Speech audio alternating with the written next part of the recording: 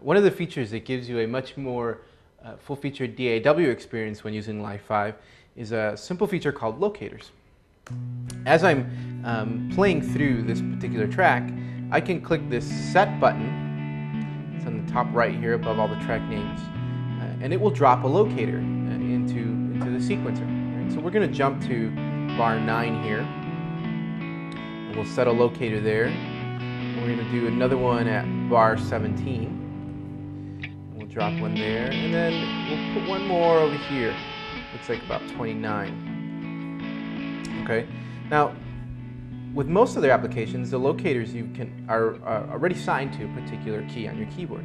In Live 5, you can assign them to any key that you like. So if you hit Apple K, you'll see everything that turns this pink color can be assigned to a key on your QWERTY or computer keyboard.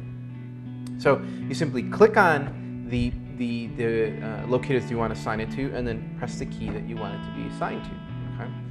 So we're going to assign each of these locator points a key on my keyboard here. Now, we'll make that one the R so we're consistent.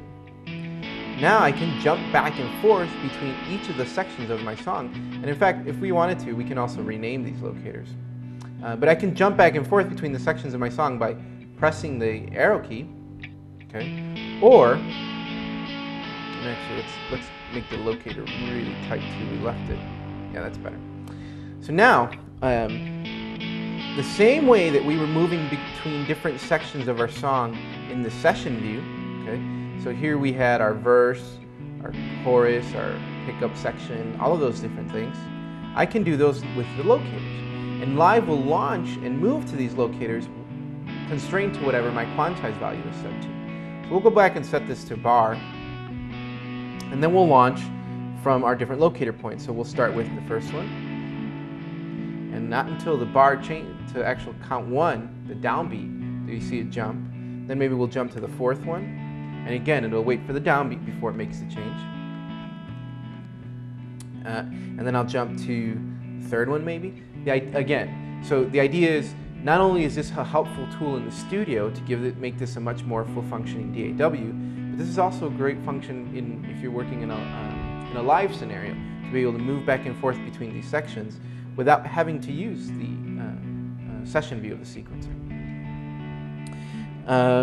There's also new features in the way Live handles its transport. For example, as I'm looking at my sequencer here, I get a little speaker icon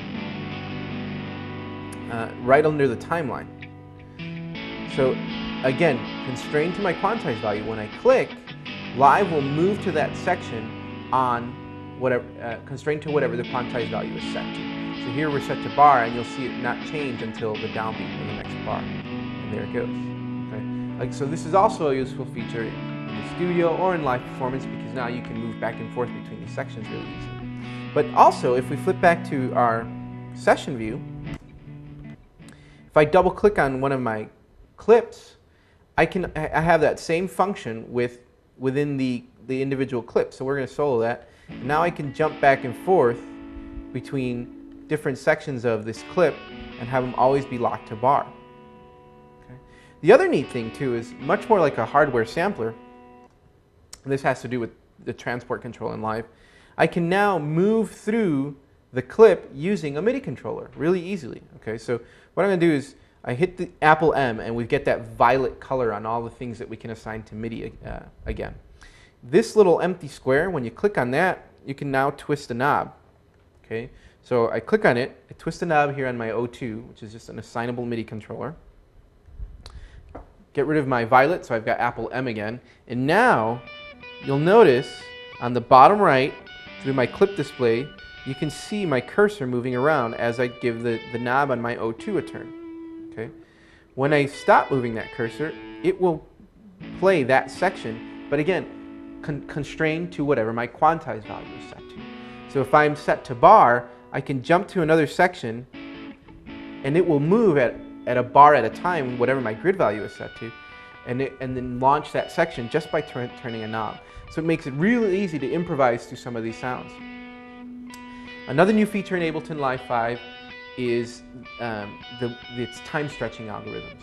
Okay, when the folks over at Ableton created the software, it was intended to be a tool for musicians that didn't want to perform as DJs and didn't want to press play in a sequencer. But they found that a lot of DJs really began to use this software, and they wanted to begin to sequence MP3s. Well, what's wrong with the difficulty with MP3s is that it takes a different type of time stretch algorithm to give us that a time stretch MP3, which is made up of a completely mastered project, bass, drums, and anything else that might be a part of that, guitars, pianos, keyboards, that sort of thing.